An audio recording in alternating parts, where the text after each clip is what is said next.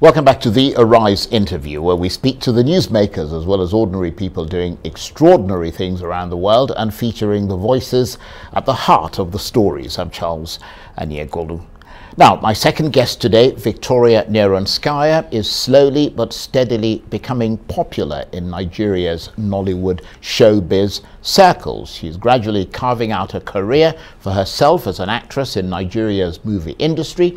She's landed a number of roles already and appears to be relishing the chance of working in the film business in this country. She certainly is a long way from home. Born in Russia to parents from Kazakhstan, she came to Nigeria as a teacher before making the transition to Nollywood. Can you believe it? Just in January. Ever since, she's been building a following on social media, and she, as well as her fans, believe she could be on the cusp of making it big in Nollywood. Well, in a moment, I'll be joined in the studio by Victoria Nearonskaya. But first, here she is performing in a recent Nollywood skit. You know, it's been hectic for me since yesterday, since I arrived to this country.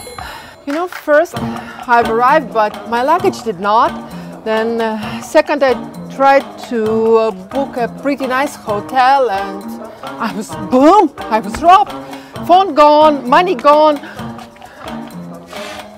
Yeah.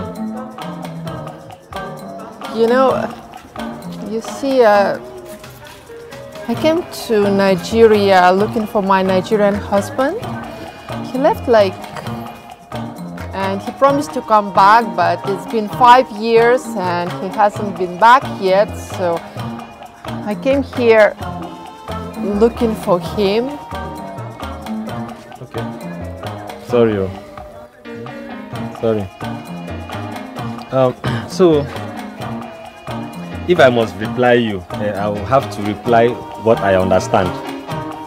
So, if I must advise you, I will say you should just go back to where you are coming from. I think that's the best thing to do. Oh, absolutely, but that's when my luggage arrives, you know. I have something like $15,000 in my luggage, and that should at least, you know, take me home and help me pay for the hotel debt I incurred. But that's when I get my luggage. Sorry, Yeah. you said you have $15,000. Yeah, even more in my luggage, which have been lost in transit, though the airline promises that I'll get it back. You don't have problem, eh? You don't have problem. See, Oh. you can stay here till our luggage. Sorry, I mean till your luggage comes, eh? You can just stay here. You mean here? This one? Don't look at it like that to see if you know the kind of caliber of people, high caliber of people that have stayed there just to maintain low profile. You know that you are just... Did I tell you my name is Callistus? Oh. Nice meeting you, Callistus. My name is Ivanka. Ivanka. You are welcome to Callistus Hideout. Eh? Thank you, thank you. I really do appreciate, and so my luggage arrives, you know. I'll pay you well. I'll pay you well for your kindness. Thank you for helping. No problem. Thank you. Well, that looks jolly interesting, doesn't it? And Victoria Nearonskaya, who you saw in that skit, joins me now in the studio. Thank you very much indeed for coming in. Well, what does it feel like? I mean, sitting there and watching yourself getting gradually, you know, slowly but surely celebrated in skits like that. Hello, Charles. You know, thank you for complimenting me, I would say. It feels like a bit strange. I'm not used to it. You know, it just, all those things, they just happened. Like... You woke up one morning and there was Nollywood. Yeah, exactly. You know, how it actually happened from the very beginning. Some friend of mine who is trying to get into the industry since, I don't know, at least for the last 6 years, and he's still, you know, trying to play the role of a hanger. So the scarecrow in the movie, yeah, eh? That doesn't talk and doesn't do anything. Once, you know, he was on the cast and he just asked me to come and pick him. He wanted to give me something or whatever. And when I went there, there was a producer called Victor Chude. He's like, wait, are you an actress? I'm like, no. Do you mind to act? I'm like, okay. So that was the first thing. It was some epic movie with Zach Orgy and Julian Happy. Then the next thing, I was at the party and there was Uncle Sam. So Uncle Sam also came to me, started talking. Then he invited me to play in his movie. Then the next thing is somebody recommended me, somebody saw me. So now, you know, people just call me and invite me. And there you are. And here I am. And of course, I ended up seeing the premiere of your film Crackheads, and it was purely by coincidence. I won't mention who sort of dragged me to it, but somebody said, hey, let's go see this movie. Friend, And there, that's the poster there on the screen, and I ended up watching it, and I thought how interesting. But where do you come from originally? Because you were born in Russia, but your parents are from Kazakhstan. So which country do you identify with? Well, actually, you know, when I was born, it was one country called Soviet Union. Yes, of course, yes. So massive country. Massive country of 15 republics. So my parents, yes, were originally from Kazakhstan, but then it just happened that my grandma lived in Russia. So they went there, they gave me a birth. We lived there for like, I think 3 years or so. Then we moved back, and you know, so like you moved back to Kazakhstan. Yeah, back to Kazakhstan. Then for some time again we moved to Russia. So then when the country, Kazakhstan is a landlocked country, isn't it? It's completely surrounded by other countries. It borders China, it borders Russia, it borders Kyrgyzstan, Uzbekistan. Yeah, that's quite interesting.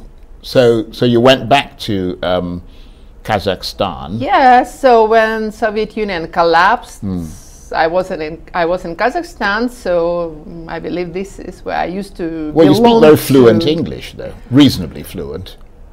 Oh. I don't mean to be rude or anything, but how did you end up in Nigeria? Well, I was a teacher at that time, and back home I worked for some English kindergarten. That's in Kazakhstan or Russia? Kazakhstan, right, in Kazakhstan. Then one day I decided that I need to work somewhere else in some other country. I started looking online. I found one agency in the UK who helps teachers from all over the world to find jobs abroad. I passed the interview. They asked me to choose from their database. I look at them. I decided I want to go to Nigeria. You closed your eyes and you went, that one. There were like 3 or 4 vacancies, and I don't know why that somehow I decided Nigeria might be good enough for me. So they recommended me to a school, one British school in Nigeria, and I passed the interview and they invited me. And how long ago was this? 6 years back. Right. So you've been in Nigeria ever since? Yes. And where was the first, were you living in Abuja or did you go somewhere else? No, I came to Abuja. Right. I travel up and down around Nigeria, but I stay in Abuja. Right. So your teaching appointment was in Abuja? Yes, it was. Right, okay.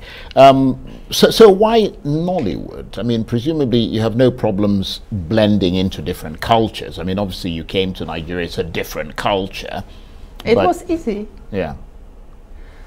As I said, you know, it just happened, and now when people ask me to act, I think it's the easiest thing for me to do. But was it difficult at first? No, it wasn't. I mean, having to perform in front of a camera, especially movies, because movies is all about camera angles. You see what I mean? So you got to get used to it. I mean, no, I wouldn't say so. You know, I've never been afraid of camera because before I started teaching, I used to do public relation, business development. I used to participate in different conferences, doing also interpretation, translations. So I had that experience of public speaking. So, you know, if you do public speaking on camera, you're never afraid of camera. Yes. So you weren't, but was it, I mean, what was it like working in Nollywood? I mean, do you feel challenged working there? Because Nollywood has its own unique characteristics, yes, let's put it that way. I would say that it was a bit challenging. How was it challenging? It's challenging in a way, like, you know, everything is fast. Yeah, that's true. They don't really give you that much time to read the script, to rehearse. You just, okay, that's your script. Okay, what are my lines? So okay, do you have to improvise a lot then? Like, you kind of look at the script, but you don't remember the words, but you get the sense that you're supposed to be communicating. Not that much. You still have to follow the script. And so that must be quite a challenge then. I have a good memory. I like that. I don't remember anything. I always had a good memory, so I think that helps me. Yes, but sometimes, yes, you have to improvise.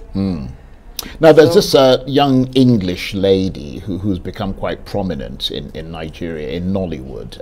Miss Edun's her name. I think she's married to a Nigerian. And one of the reasons she's gained prominence in this country, she's English, I think from Winchester or something in the south of England, is because of her command of Pidgin English. She's absolutely brilliant at Pidgin. You want to ask me if I speak Well, Pidgin? I was going to ask you, did you have to learn Pidgin or be able to be able to sort of get along, or it wasn't necessary for you? It was necessary. You know, my houseboy speaks only Pidgin. Right. When you go to the market, hey, waladi. So somehow you have to learn. You've got to pick it up, basically. Pick it, yes, because sometimes it's the only way to communicate. So have you done pretty well in that direction, do you think? Yeah. I think so. Right, okay. So did you have ambitions ever to be a movie star, or did this, I mean, you mentioned that this happened by accident, but I'm just wondering, looking back at your life, did you ever want to be in movies? I understand what you mean. Well, when I was in secondary school, I thought a bit of it. I would say, you know, I did some stage performance, but then I was like, I'm not sure it's too serious. Maybe, you know, I should just go to the university, get a degree, do business, you know. So somehow I switched to something that we could say more serious. Yeah, something that is more guaranteed. More guaranteed, yes. Right, but do you see yourself doing this now? I mean, has the time you've spent in Nollywood given you enough confidence to say, hey, I could look at this as a potential career? Yeah, in some way, you know, for me, it's, at first I would say for me, it's not really do or die, but I enjoy doing it, and I can say, like, what people believe in Nigeria, maybe now it's God's will. You know, maybe he saw me how many years back trying to do it, then he said, hey, madam, now it's time for you to do it.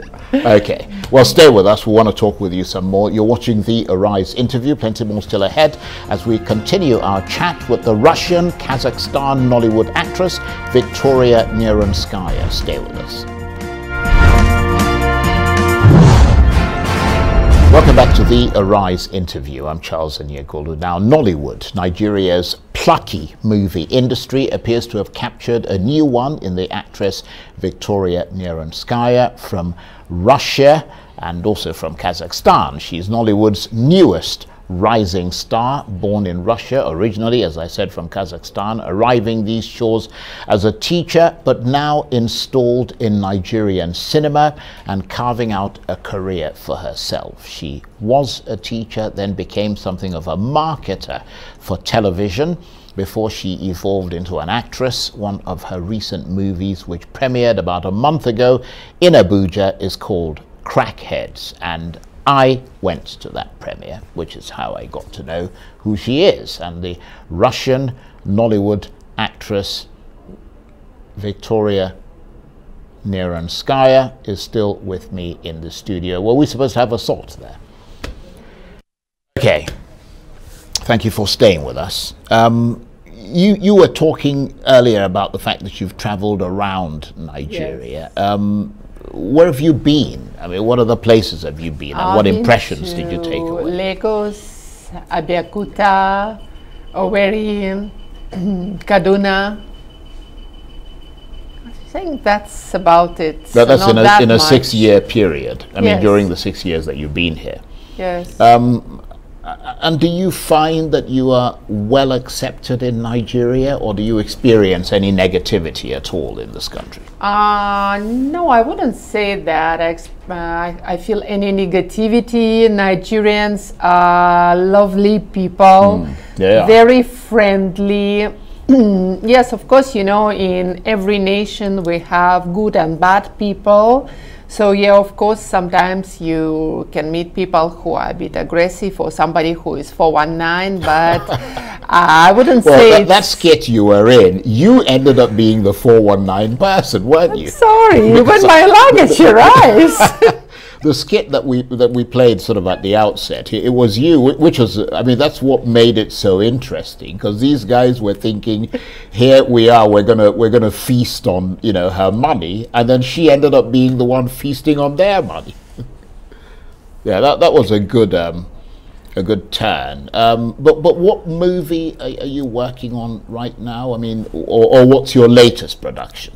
If you're not working on anything. Let me just tell you about all of them. As I said, the first one was with Victor Judy. It was epic. Then it was one with Uncle Sam. Then you saw one with Nollywood Jagaban, which is the crackheads. And still with Jagaban, we're working on some series, which called The Counselor.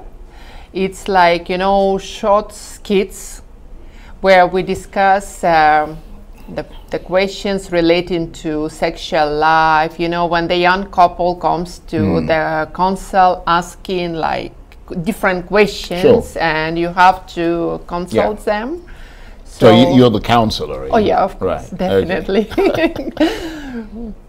Okay. So I think that is the latest, but definitely with Magic Makers, which is Nollywood Jagaban, we have many more ideas and scripts we want to shoot. Yeah. So I mean, are you making any money out of Nollywood?